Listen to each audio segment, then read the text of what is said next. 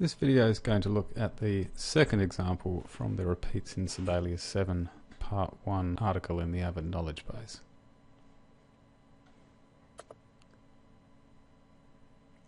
So what we're looking at with this example is nested repeats, which is when you try and put a repeat structure inside another repeat structure. So you can see we've got start and end repeat lines here in the middle of an existing set of start and end repeat lines, so it's basically encapsulated inside.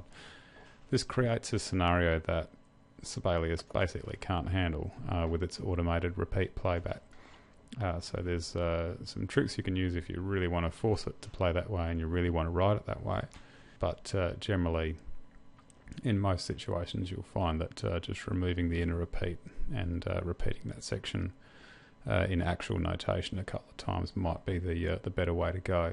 You can see one of the symptoms here is we should normally see a bar number here.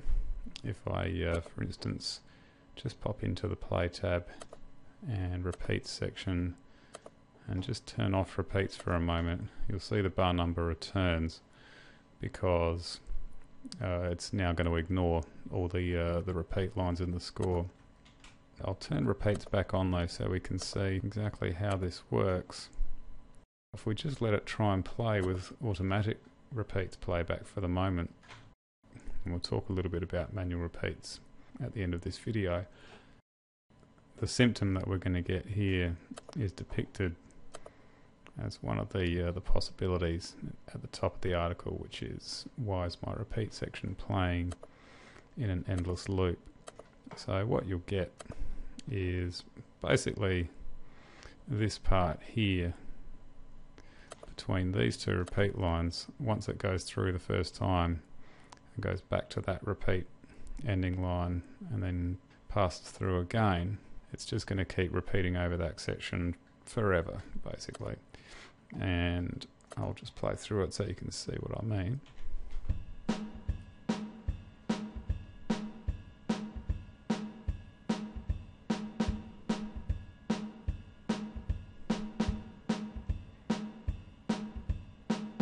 So you can see it sort of hinted that it was going to do the correct thing for a moment, but then it just keeps going over and over and over that bit.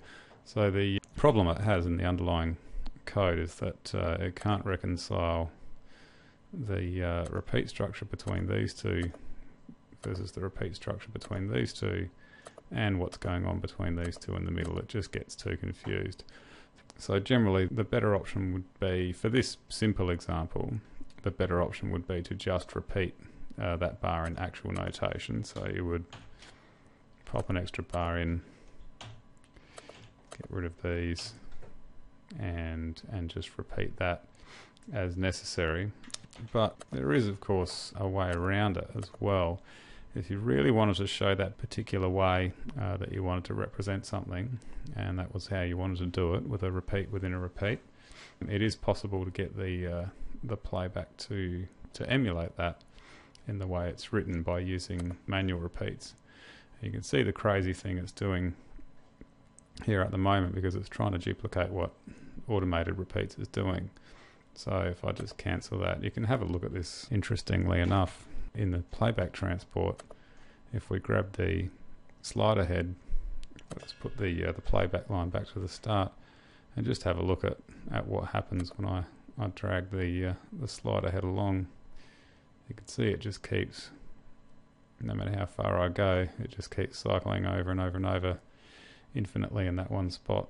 So we need to intervene in this case and set up manual repeats playback. But the first thing you'd have to do would be to delete all that information, and then basically following the syntax that it shows here, emulate exactly how you want the order of bars to play.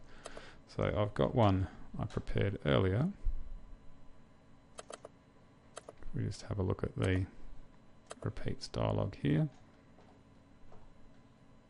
Manual repeats. So this is basically the structure that would need for this particular score with its nested repeats to play back as you would expect from the way it's written. So I can play through that, get an idea of how this works.